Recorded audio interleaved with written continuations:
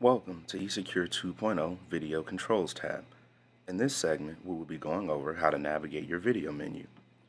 Click on the plus sign to expand the video menu. This will display the cameras connected to your Protection 1 security system. Now, click the picture to bring up the video player. Here, you can control the features of your camera, including the pan and tilt functions if available.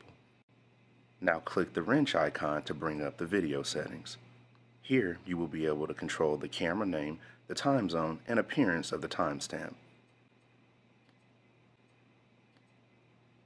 In event capture settings, you can customize the type of attachments, the frequency, and the length of the clips that are sent to you when the camera is activated. In these tabs, you can toggle the types of behaviors that trigger your camera notifications and also adjust the schedule to the expected traffic in the area. The Event Detection Area tab is used to target doors, windows, or pathways in the camera's line of sight and also adjust how sensitive the camera will be to movement in these areas. This last tab adjusts the appearance of the video. You can make it brighter or darker, or also flip the video feed vertically if your camera is ceiling mounted.